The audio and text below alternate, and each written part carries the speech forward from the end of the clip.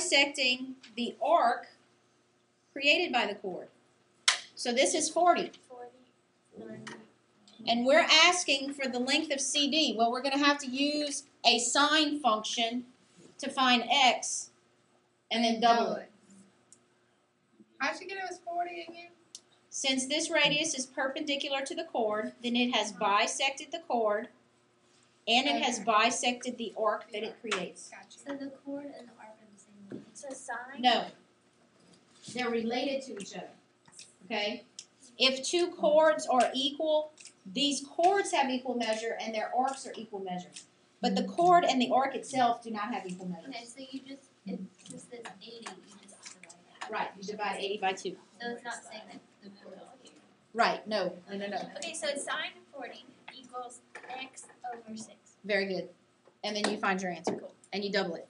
Sweet. Sweet. Okay, ready? Y'all are weird. Time to turn it off. Tune in next week for Students Tomorrow for Miss Sally, section 9.5. Homework. Do it.